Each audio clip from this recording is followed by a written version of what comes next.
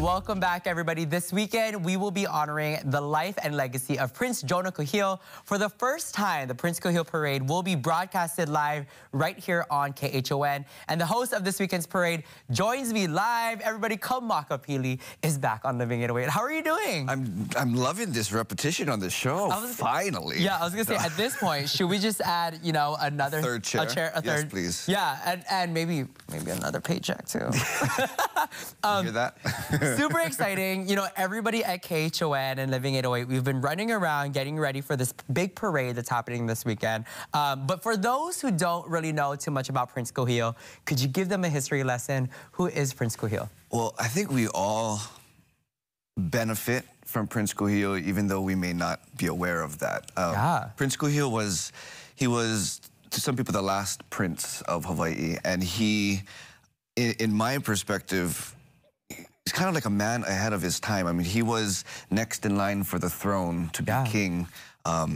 He then, after the illegal overthrow of the monarchy and his auntie, who was Queen Liliuokalani, he fought in the battle to try to reinstate her.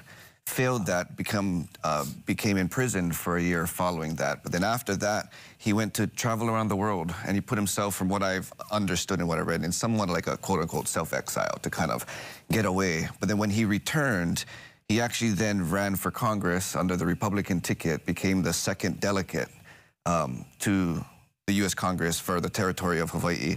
And then he filled that role for consecutive 20 years or so. And throughout that time, in my mind, he understood it kind of was a game. Yeah. You know, he felt the biggest struggle or the biggest need for his Hawaiian people was to put them back on their soil and their land.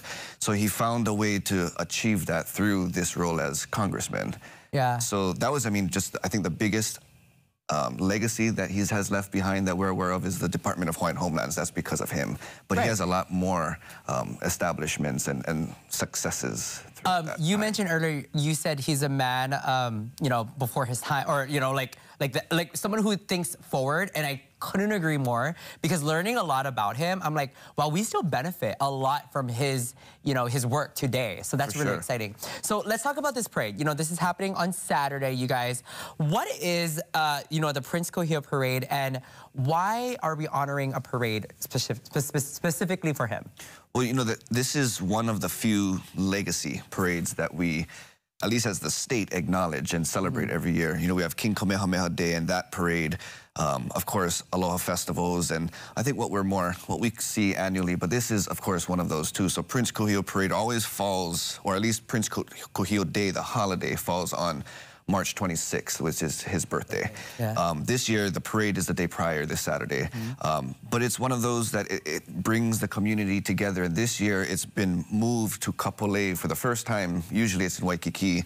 But in Kapolei, that's where the largest concentration of Native Hawaiians and the largest, or the home base for the Department of Hawaiian Homelands. So it's very appropriate. And in the evening time, so we don't have to wake up so gosh darn early to see it. Well, you know, shout out to my West Side family, because we don't got to drive to Waikiki this time of the year. But this is super exciting, you guys. And we mentioned that this is going to be the first time that's going to be broadcasted right here on KHON. If anybody wanted to learn more information, where can they go? Well, you can tune in to our live broadcast with, I'm so stoked to be co-hosting with the one and only Paula Akana.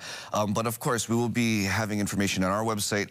This is put on by the Association from Hawaiian Civic Clubs, and a really big supporter is also the Council for Native Hawaiian Advancement. So either of those websites, or of course, we'll be doing some stories as we lead up into this weekend's event. That's right, you guys. And there's so many things that's happening this weekend. Like you just saw on your screen, it's starting from the hale, and it's going to end at Kamakanali'i, which, by the way, tune into Living 808 tomorrow, because I got some details on some after parties that you guys can attend in honor of Prince Kūhiō. Can I get like the first hookups before you tell everybody else?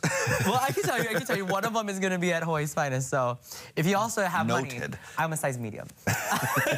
Thank you so much, Kamaka, for being here. Can't wait to see you on Saturday. Thank you.